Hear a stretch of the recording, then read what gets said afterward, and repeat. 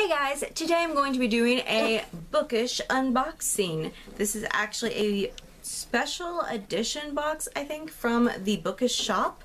I will leave a link to their website below if you guys want to check it out. They do have incredibly slow shipping. If you pre-order something, just keep that in mind.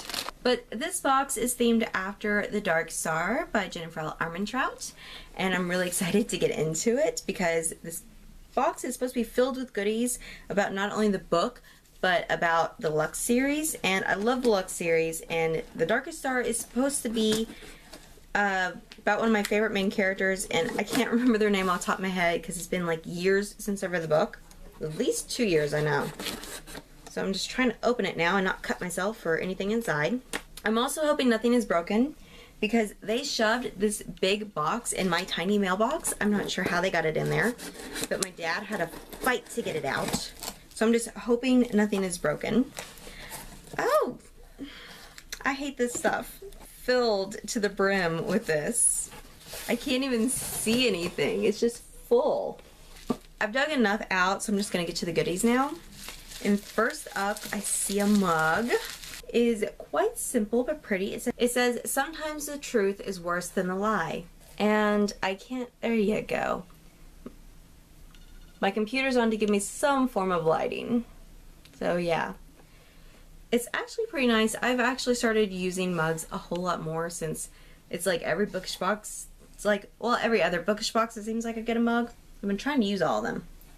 This one is very, very nice, and it feels very, very nice. The handle feels actually bigger than the average mug handle. Next up is a candle.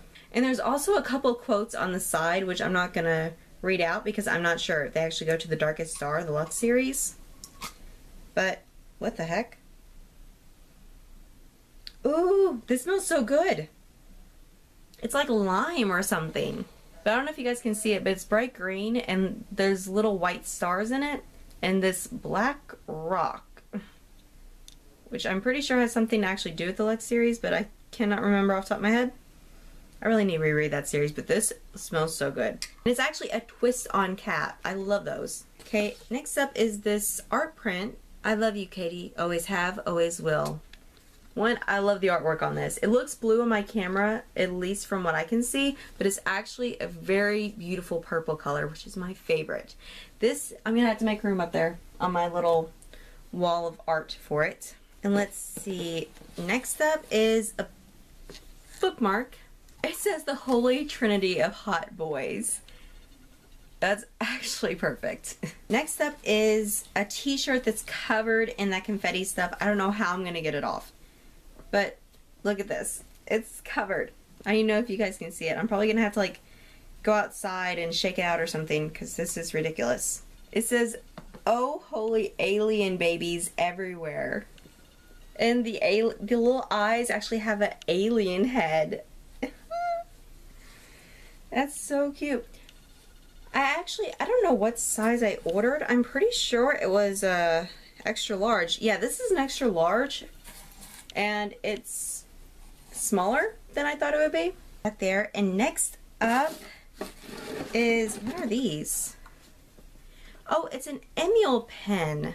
It says Simmer Down Kitten. Oh my goodness.